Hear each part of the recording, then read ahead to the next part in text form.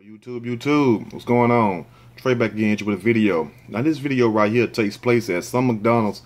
What McDonald's the hell if I know? Maybe you all might see it on your local news and you can chime in the comment section and let us know exactly what McDonald's was hit up. But anyway, we have this guy who pretty much decided to do the 5-finger discount through the drive-thru. He didn't decide to go in the McDonald's. You know, he figured that he can get it the flyway, making money on the highway, you know, balling, that type of shit. But anyway, so he pulls up to the damn I guess the speaker thing where you can order your food from, not realizing it's a camera in a lot of them speakers that you're speaking to. You know, when you're looking at the menu, they have the speaker right there. You better be watching because there's cameras everywhere around. Now these people ain't slipping no more because there's too many people getting killed and robbed working at these fast foods places. And anybody that work at fast food, man, look, especially at night shift, be careful, you know, because I used to work at Burger King when I was 18, and I worked all kind of hours, but it was mostly in the evening and night.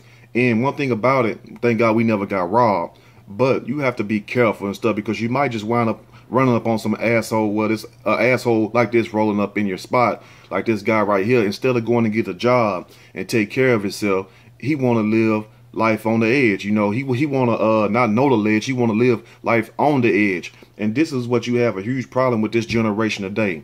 They want everything what we call microwavable. They want it right then and there, instant. They don't want to work for it. They don't want to make preparations and plan for it in the future, like 5 years from now. They don't want to go get no education, try to better themselves. Only thing they want to do is take your shit, you know. And this is very sad that we have these youngsters running around basically just lost. You know, they will rob me just like they would rob you, because if he's bold enough to pull up in a McDonald's like that with no mask on, and I'm not trying to teach people how to damn rob and stuff, because hell, I never robbed nobody, because you don't get no stripes from robbing nobody. I never had to rob nobody. I can make money just using my mind, you know. That's my gift. And also people got a little money, but anyway, that ain't the point. The point is I never had to rob nobody. There's a lot of people, parents that have money, and they still end up doing stupid shit, selling drugs and robbing.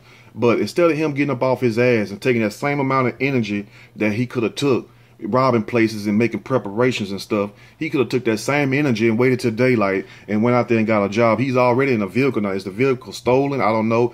Is it some little chick he's smashing? The hell if I know. But the point is, he's mobile. He has transportation, which means he could have got from point A to point B.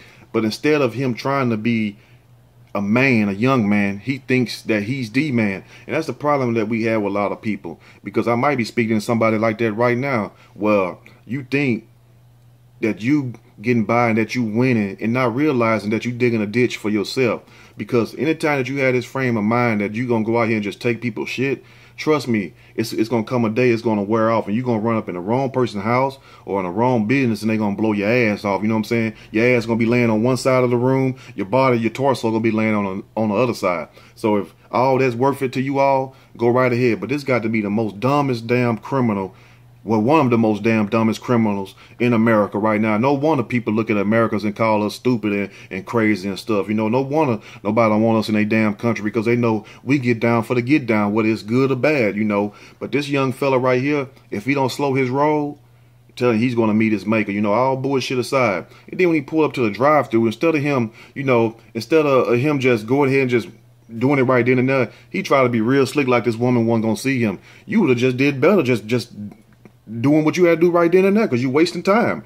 You know what I'm saying? Like on Heat say, what you got, 15 seconds? If you can't get away from some 15 seconds, something that you love, you can't leave it. You know, that's how you get caught up. So he was way past his time limit. But these guys right here think that this is the way to really live their life. And they show this to younger kids like what we used to see on TV, and we used to think before we come into our consciousness and before we was really awoke, we like, oh yeah, that's cool, that's cool stuff. Because remember, if I ask you all like right now, what's one of you all favorite movies? A lot of you all might say Scarface. A lot of you all might say New Jack City, Boys in the Hood. Everything to do with being violent, doing wrong, nothing with being right. You know, I bet you if you ask somebody right now what's their top 3 favorite movies, you're gonna get at least one of those titles in there. But instead of this guy taking up on himself to not even put himself in that situation, because, you know, this is why the jails and prisons are filling up also. It's not just because people are targeting you. Yes, you do have a target on your back, but at the same time, you're making it easy for them because you got to think with your mind, you know. But it's sad though, because it's like, what has happened psychologically to damage all these youth where everybody is doing the same damn thing and don't nobody want to hear no truth. And see, that's the problem today. You can't tell these youngsters nothing. Like when I was coming up, even though I'm not old by a long shot, but when I was coming up, when I was a little kid, I listened to everybody. You know, they used to tell me to get off from around them. I didn't want to hang with nobody my age. Never hung with nobody my age. Everybody I hung with was older, and any female I ever been involved with was older than me also, at least by a year or two or maybe 3, because I never would deal with nobody on my age, you know what I'm saying? Because it was like, I'm not saying I'm so mature that I can't deal with somebody like that, but when I was younger, you know, I realized who could teach me something. It was the older people. And one thing they taught me was get out there and work for what you want. That's why I used to mow yards when I was young.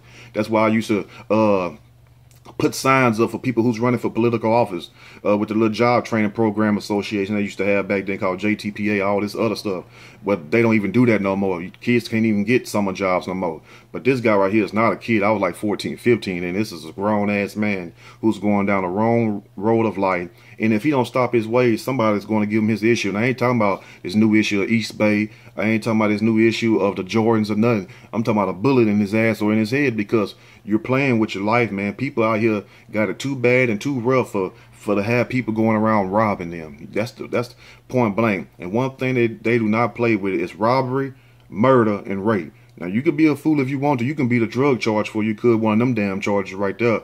But anyway, let me know what you all think about this situation right here, because I am so sick of seeing these guys, you know, thinking that they being hip, thinking they being cool. Because it's like, if you're going to do something, be good at it. That's what my mama told me. If you're gonna do something, be good at it. I'm not telling you to go out there and be the professional like Leon the movie, you know, with a hitman. He's professional. He does everything immaculate. No, what I'm telling you to do, if you sit up here being stupid, you're not fully prepared. You need to be prepared to die that night, because what would have happened if police would have rolled up right behind him while he's doing that? They would have shot him down dead. You and I both know that right there. So you got to think about what you're doing all the way through. Don't think about just the shoes you're going to buy once you hit this lick. Don't think about the places you're going to go once you get this money. No, you need to think about all the consequences. You know, what'll happen if somebody shoot me? What is this or that? But anyway, let me know what you all think. Maybe that's too advanced for a lot of people. But let me tell you this right here. When you play a stupid game, you get a stupid prize. And trust me, they're going to have his face all over national news now, because it's not like it was before this internet thing. This internet thing, you cannot do nothing, because once you do something, you can piss in the street. They'll have your picture all over America. Everybody be blogging about it. Wendy Williams, everybody, you know, we all be talking about it and stuff. So anyway, let me know what you all think about this video. If you like it, push the like button. If you like, subscribe. Till next time, stay blessed and get up off your lazy ass and go get a job, because ain't nothing worse, I mean, than a man who's sorry and don't want to work. And a woman too, also, because when you're grown, it's time to be grown. Get up off your funky ass and go get a job and stop trying to take people's shit. Because trust me, gangsters don't live that long. You ain't never heard that song by Scarface and Ice Cube? Anyway, if you haven't, go check it out. Till next time, it's been your boy Trey. Keep it real. I'm out.